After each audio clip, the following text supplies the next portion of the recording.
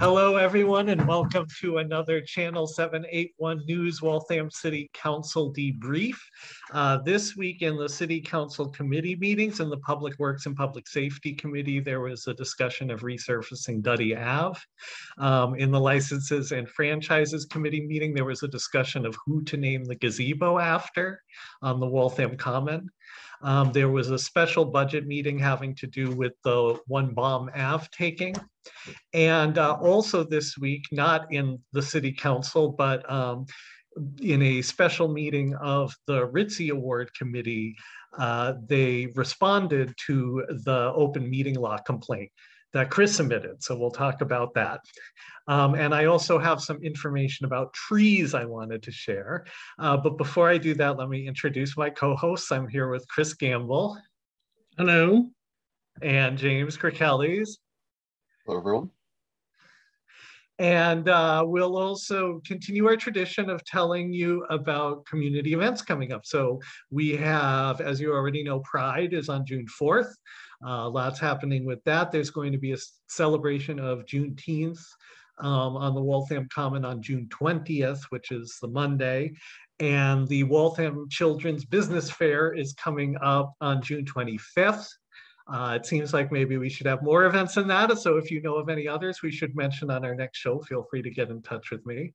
And then before we move on to the city council topics, I wanted to mention there's a story that we're trying to find out more information on with trees. So back at the end of March, there were notices put up on several different streets saying that the city was planning on cutting down trees, and it totaled about 90 trees. So it was a lot, and it referenced that there was going to be a meeting about it on March 31st. So this got posted on social media. There wasn't sort of an official announcement about the meeting. So at the time, I emailed the tree warden to confirm that there was a meeting because I thought we might mention it here.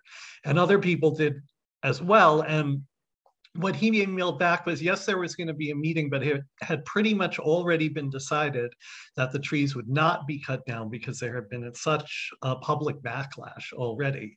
However, he also explained, and I guess he explained this in the meeting as well, that his intent was that all of these trees are an invasive species called Norway maple, and they may be the reason that the sidewalks are getting damaged in that area. So his thinking was they're going to resurface the sidewalks, and he would like to, at that time, replace them with more sustainable trees that he already has growing in a nursery.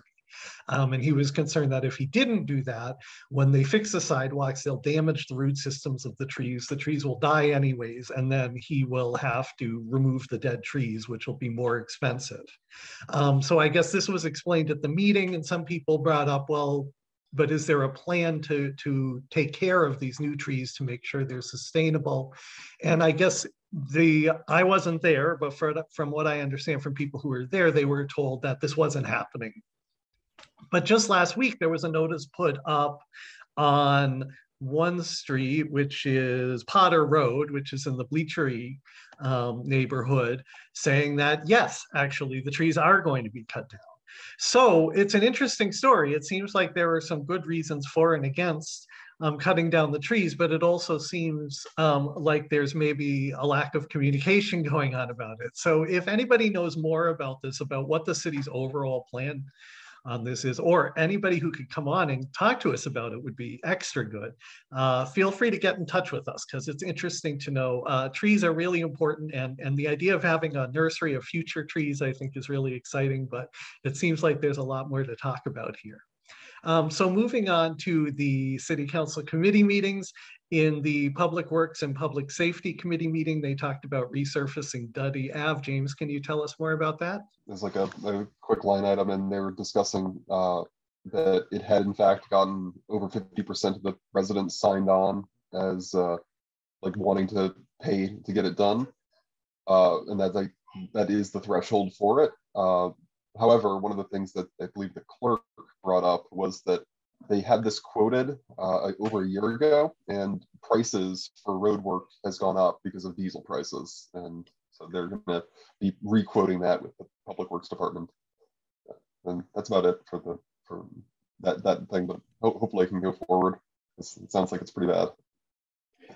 Yeah, I used to live literally right on top of it on Browns Ave, just right next to it. And I don't think it was a year ago. I think this was just the public hearing. I think it was in like November or December, Duddy Ave, unless I'm misremembering.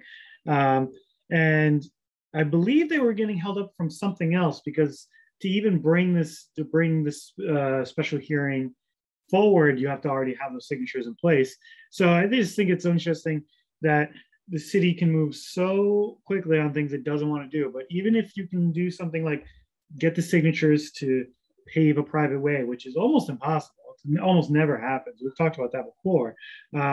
Even then, it could take over 6 months for the city to even say you're still missing things. This is what you should have done 6 months ago. So it's just a shame because it's real. It's a real success to get all of those residents to agree on one thing, and then the city is still slow as molasses on doing anything. Yeah, you've talked before about how it's really difficult to get the signatures you need to repave a private road, and it sounds like now they have to restart that process with the new quote. Is that right? Oh, that would be awful. I don't know if that's I don't believe that's the case. I think Oh, that they're okay, just good. gonna think that the price is just gonna be higher, so the people who signed on are gonna then see that they have to pay more. yeah. I guess people could say no if the price is much higher, but that would suck. All right. Well, sorry to hear about that for people on that road. Moving on to licenses and franchises. So a conversation I love conversations about monuments and naming things after people. So James, can you tell us more about the conversation at the gazebo? Yeah, so Councilor Paz joined the committee as an off-committee member to untable a resolution to name something after Virginia Monroe, who was an activist, civil rights activist in the city, I believe co-founder of Watch, I want to say. But the feedback, I guess, from her family was that they wanted a more public memorial location, and so there had been a letter, I guess, sent to the mayor asking her to propose a location, and Paz just opted to propose a location for her to then, say yes or no to, and there was some back and forth on that, but he pitched the gazebo, and it sounds like they're expecting the mayor to attend in a future meeting to discuss this. Chris, do you have any more background on that? It's just an interesting thing. Who gets named after what in any city? I mean, there's a long list of dead people in the city of Waltham, and there's a long list of monuments. So it's really who gets to be named after what. And again, it all goes back to public pressure. If this family of Virginia Monroe pushes hard enough and there's enough public pressure to say we want this, then that's what happens. But then you also have Joseph Lazaro's family doing the same thing at the same time. So it's tough to say unless that person had a real significant, relationship with that monument.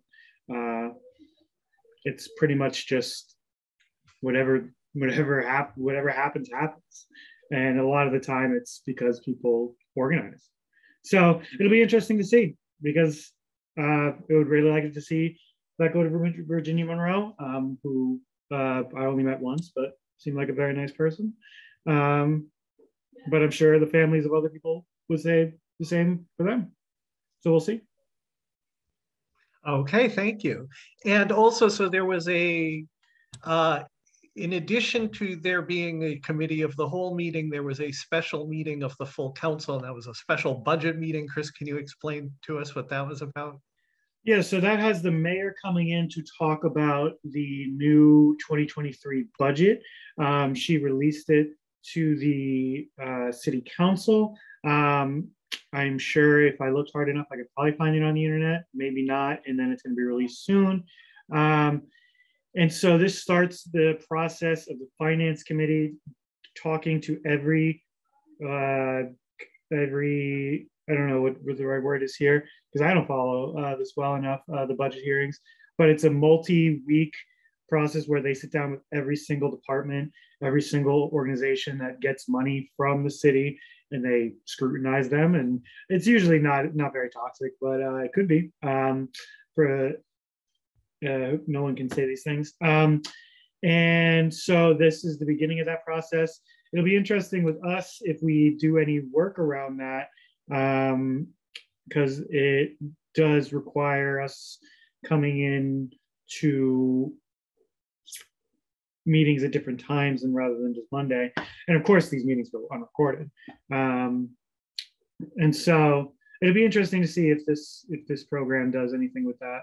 I would like to have a more laser focus on the budget hearings, because they never are. Yeah, I don't usually scrutinize budget stuff that much personally, but I think it would be good to, if anyone that speaks to someone, if they want to get involved, to reach out to us, especially for recording these later meetings.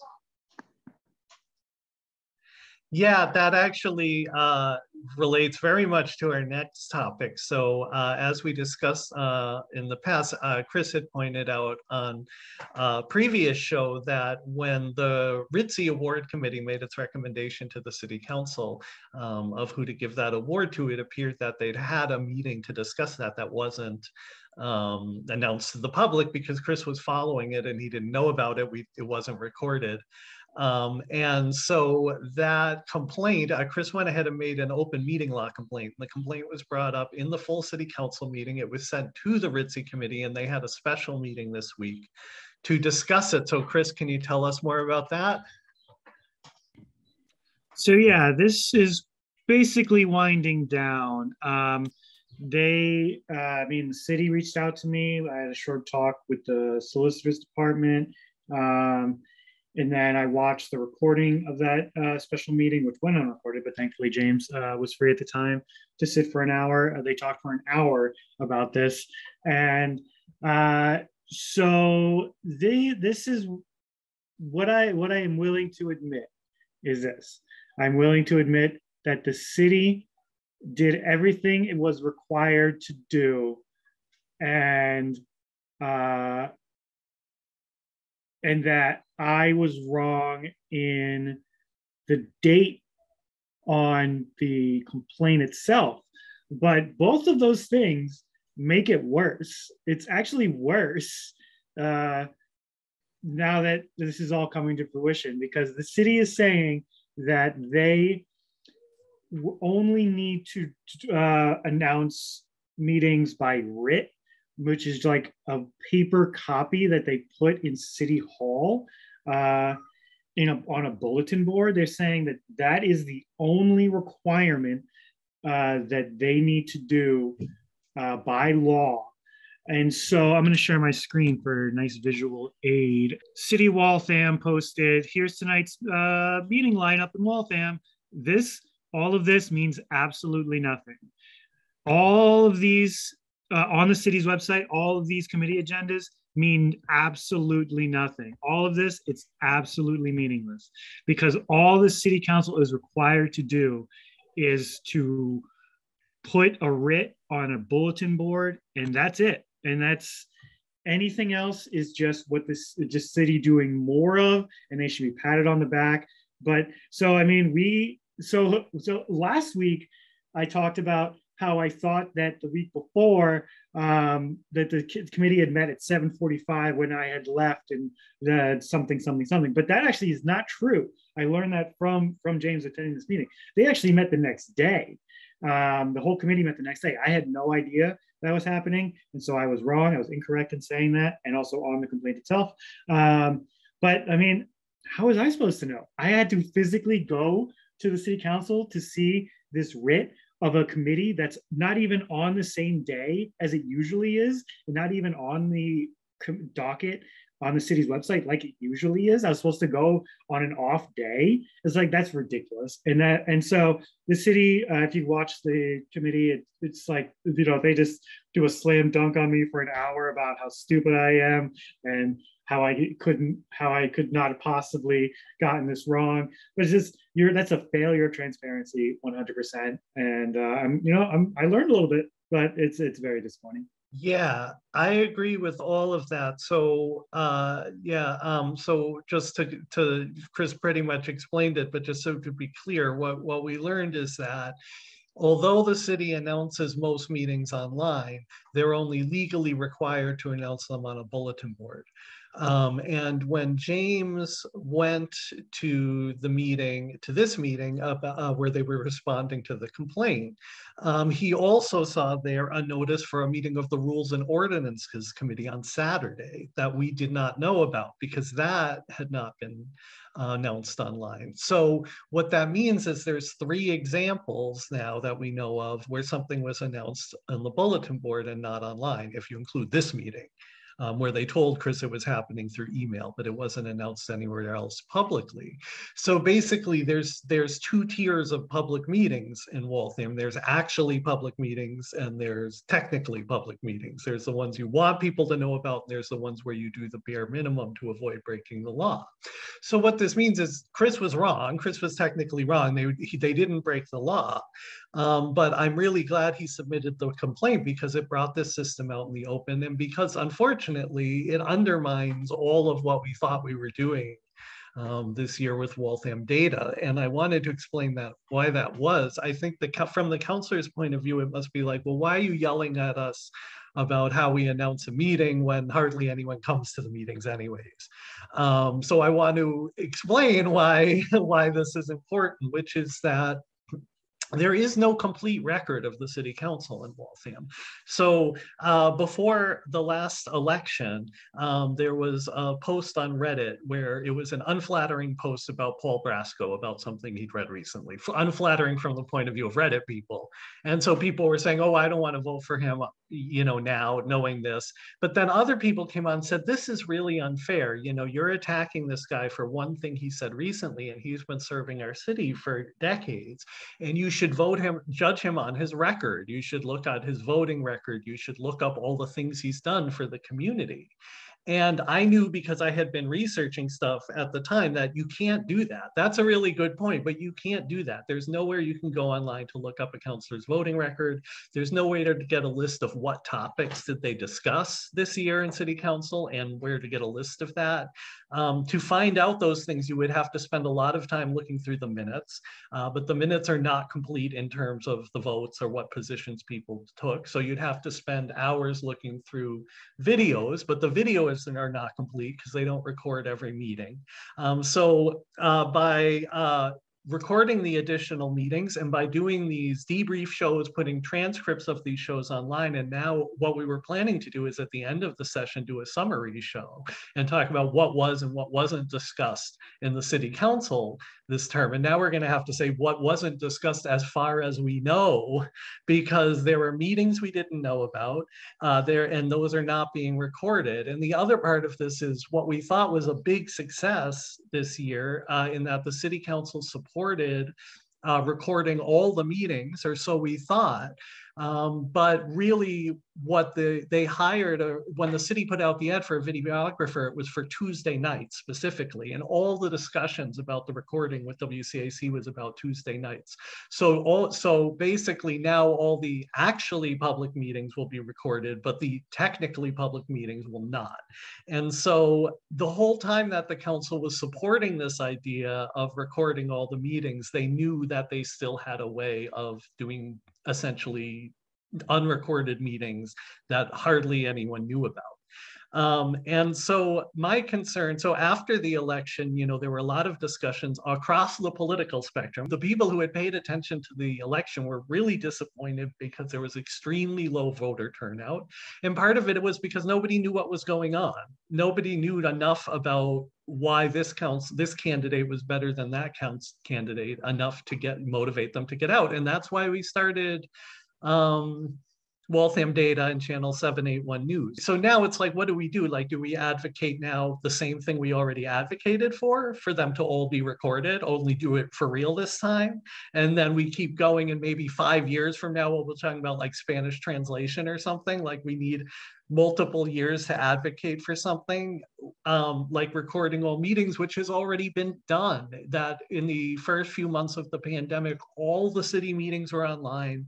The city staff had to do it, just like people at a lot of different companies were asked to make this happen, and they did a great job. I believe it was Joe Vizard, who's now the city clerk, who made this transition for the council, and it worked great. And now they're telling us we need to advocate for years and years just to get what we already had. And there's no legal or money reason or technical reason why they can't do this. They're choosing not to make themselves transparent. And so I was disappointed by this meeting where they talked about the complaint, because they spent a lot of time talking about how dumb Chris was. They didn't use that word, but that was definitely the tone of it, that he never managed to figure out that they had this two-tier system, that there were certain meetings, that he's been following the city council for what, 3-4 years, and had never managed to figure out that there was these meetings. And what they don't seem to be getting is, if Chris didn't figure it out, then no one figured it out. You're making a choice to have people not know about this meeting. And Councilor Harris, who's the chair of the committee, at no time in the meeting did she explain why she chose to do that meeting and at a regular time, and why she chose to not announce it online. They never even attempted to explain that. All they said is, we're not legally required to do that. So there was this underlying assumption that transparent means doing the bare minimum that you're legally required to do, and you don't even need to explain why you don't do anything beyond that. So I would challenge Councilor Harris to change that attitude and to say, we're going to tell the public about what we're doing, because we want the public to know what we're doing, regardless of what we're legally required to do. And the reason I say that is, I know Chris has speculated she'll be running for mayor maybe, but I think what's going to happen in the next election is there are going to be a lot of people who aren't paying attention now. They're going to want to find out what's going on before they vote. They're going to go online and they're going to get their information from Channel 781 News. And somebody's going to say, don't listen to those guys. That's a biased source. They're a bunch of communists. They want to plant free light bulbs all over the town. But there is no other source. There is no complete record of the city council. And we tried to create one, and now we know we can't. We're going to have to, unless we can find volunteers to go check that bulletin board every 2 days, and volunteers to record all these meetings that could be any day on the week. We can't do a complete record because the city council doesn't want us to. They don't want you to know what they're doing. And I recommend they change that attitude, because otherwise, when the election comes on, people are only getting their news from us. And if you're not okay with that, you need to fix it now. And it's not something that should take years to fix, because there's the money the mayor put in that fund. There's already a precedent for how you can make all the meetings two-way virtual, because the clerk's already done that. So let's just do it already. So sorry, that was a lot to say, but this is my main thing with Waltham data. And I feel like this was a big setback. And there was a tone in this meeting like, ha ha, Chris Gamble's so foolish. He thought we broke our own rules, but we didn't. And they completely missed the point of what this means about transparency in Waltham. So, James? Sorry, but 1 second. For the record, I've watched almost every single city council meeting for 4.5 years. Okay. And he didn't figure it out. And they think that's funny. They think that's funny that he didn't figure it out. And the whole meeting, Councilor Harris shook her head at one point. Councilor LaFosse said something about like, well, he's here every week to record meetings. He easily could have checked the bulletin board, but obviously didn't know about the bulletin board. And it's like they're gloating about it. Sorry, James, go ahead. Yeah, several things. One, acting as if like that's anything other than an indictment of how opaque their process is like, it requires you to be incredibly credulous watching this to not just understand that they are lying to you, period. That's all it comes down to. And if I could share my screen, I have a picture of the one place outside of City Hall that you can actually like find these postings, because they're not legally obligated to put them anywhere else. And apparently it's an insurmountable lift to post things onto the city website at a time that isn't 4:30 on a Thursday. So if you want to go stand in the parking lot and on the curb to read this thing,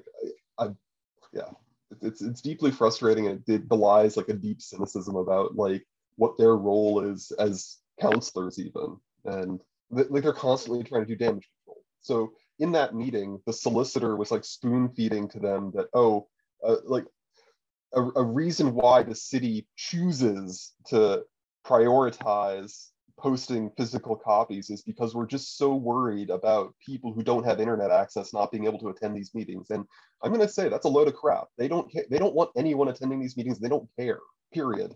And like, it's a very nice, cozy rationalization, but that's what it is, a rationalization. Yeah, I think that's an important point that James brought up. It's like, if you're really concerned about people without internet access, why wouldn't you expand internet access? Why wouldn't you, send out more mailers around these things? There's a million things you can do. And the city, the word transparency gets thrown out a lot as if it's a buzzword. And it really means nothing to a lot of folks, but it means something to me. And the city council just lacks it in a lot of ways. Yeah. There was actually Councilor McLaughlin made these comments where first he reacted like you had attacked, you had said the city clerk was incompetent, which obviously you hadn't. You didn't propose any reason why it wasn't. So he was kind of standing up for Joe Vazard, who we all know Chris Gamble's the biggest Joe Vazard fan in town. But in the process of that, he kept pointing out that it had the wrong date, that Chris got the wrong date for when he thought the meeting was. So basically he's pointing out, you can't complain about our secret meeting because you didn't know when it was because it was a secret.